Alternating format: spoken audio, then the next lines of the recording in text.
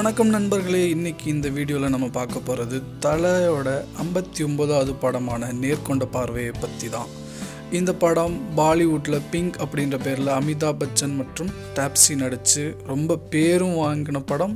அது மட்டும் இல்லாமல் நல்ல வசூல் செஞ்ச படம். ஸோ அதைத்தான் தமிழில் நேர்கொண்ட பார்வை அப்படின்னு வினோத் இயக்குறார். இந்த டீட்டெயில்ஸ்லாம் ஏற்கனவே உங்களுக்கு தெரிஞ்சிருக்கலாம். ஆனால் உங்களுக்கு தெரியாத ஒரு சில சின்ன டீட்டெயில்ஸ் சொன்னால் உங்களுக்கு கொஞ்சம் யூஸ்ஃபுல்லாக இருக்கும் அப்படின்றதுக்காக தான் இந்த வீடியோ. 2016 வெளிவந்த இந்த படம் இதில் நடித்த எல்லாருக்குமே நல்ல பேரை வாங்கி கொடுத்தது. அது எதனால அப்படின்னா இந்த படத்தோட கதை. இந்தியாவில் நடக்கிற முக்கியமான பிரச்சனைகள் ஒன்றான பெண்களுக்கு நடக்கிற பாலியல் வன்கொடுமையை மையமாக வச்சு எடுக்கப்பட்டது தான் இந்த படத்தோட கதை. ஸோ இப்போது அந்த கதையோட அவுட்லைன் என்ன அப்படின்றத பார்த்துடலாம். 3 இளம்பெண்கள் தனியாக ஒரு வீடு எடுத்து அங்கேயே தங்கி வெளியில் வேறு வேலைக்கு போயிட்டு வந்துட்டுருக்குறாங்க. அதில் ஒருத்தவங்க தான் டாப்ஸி. ஒரு நாள் இந்த 3 பெண்களுக்கும் தெரிஞ்ச ஒரு ஆண் நண்பரும் அந்த ஆண் நண்பரோட மற்ற 2 அறிமுகமாகாத 2 நபர்களும் சேர்ந்து ஒரு ரெசார்ட்டுக்கு நைட்டில் டின்னர் சாப்பிட போகிறாங்க. அப்படி போன இடத்துல அந்த 3 பெண்களில் ஒருத்தரான டாப்ஸி கிட்ட அவரோட இன்னொரு புதுசாக அறிமுகமான ஆண் நண்பர் தவறாக நடந்துக்க ட்ரை பண்ணுறாரு. வேணாம், முடியாது, நோ அப்படின்னு டாப்ஸி சொல்லியும் அதை கேட்காம திரும்ப அவங்கக்கிட்ட தவறாக நடந்துக்க ட்ரை பண்ணனால கோவமான டாப்ஸி ஒரு பாட்டில் எடுத்து தலையில் அடிச்சுட்டு மற்ற பெண் நண்பர்களோடு சேர்ந்து உடனே அந்த ஸ்பாட்டை விட்டு கரத்தை காலி பண்ணிடுவாங்க. ஸோ தலையில் அடி வாங்கி நிறைய ரத்தம் லாஸ் ஆகிட்டு இருக்கிற வர அவரோட மற்ற 2 நண்பர்கள் உடனே ஹாஸ்பிட்டல் எடுத்துகிட்டு போயிடுவாங்க. தலையில் அடி வாங்கின அந்த நபர் ஒரு பெரிய ஃபேமிலி பேக்ரவுண்ட் இருக்கிற ஒரு ஆள். ஸோ அவரோட நண்பர்களோடு சேர்ந்து ஒரு பெண்ணால் இப்படி அடி வாங்கிட்டோமே அப்படின்ட்டு அந்த 3 பெண்களையும் பழி வாங்கணும், ஏதாவது பண்ணணும் அப்படின்னு நினச்சி ஒவ்வொருத்தராக டார்ச்சர் பண்ண ஆரம்பிக்கிறாரு. இந்த டார்ச்சரை தாங்க முடியாத டாப்ஸி ஒரு நாள் நடந்த சம்பவங்களை எல்லாம் கிளியராக எக்ஸ்பிளைன் பண்ணி போலீஸில் கம்ப்ளைண்ட் பண்ணிடுறாங்க. அப்புறம் திடீர்னு ஒரு நாள் போலீஸ்காரங்க வந்து டாப்ஸியை அரெஸ்ட் பண்ணிட்டு போயிடுவாங்க.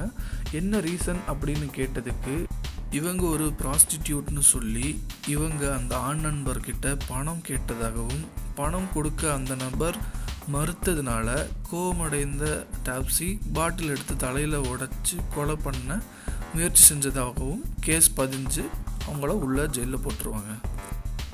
இதெல்லாம் அந்த காலனியில் இருந்தே பார்த்துக்கிட்டு இருக்கிற இன்னொரு ஆள் தான் ஒரு ரிட்டையர்டு வக்கீலான அமிதாப் பச்சன்.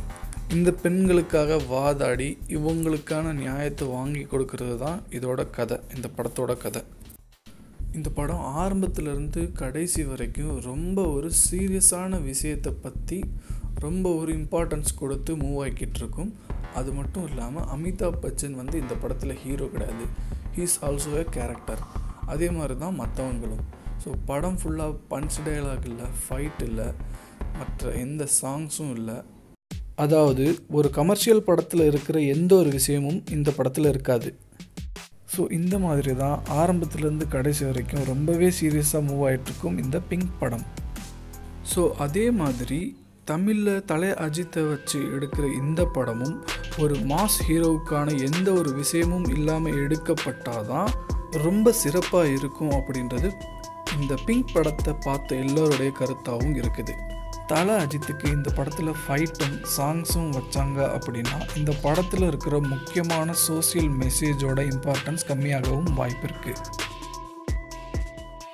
அது மட்டும் இல்லாமல் இப்போ சமீபத்தில் பொள்ளாச்சி, கோயம்புத்தூரில் நடந்த ஒரு சில பாலியல் வன்கொடுமைகள் பற்றியும் இந்த படத்தில் சேர்த்து அது ரிலேட்டடான ஒரு சோசியல் மெசேஜ் சொன்னால் படமும் நல்ல ரீச் ஆன மாதிரியும் இருக்கும்.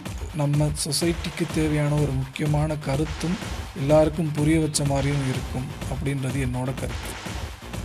இந்த படத்தில் ஒவ்வொரு தனித்தனி கேரக்டருக்கும் தனியாக இம்பார்ட்டன்ஸ் இருந்தாலும் அதை எல்லாத்தையும் விட இந்த படத்தோட கதை ரொம்பவே இம்பார்ட்டண்ட்டான ஒரு சப்ஜெக்ட்.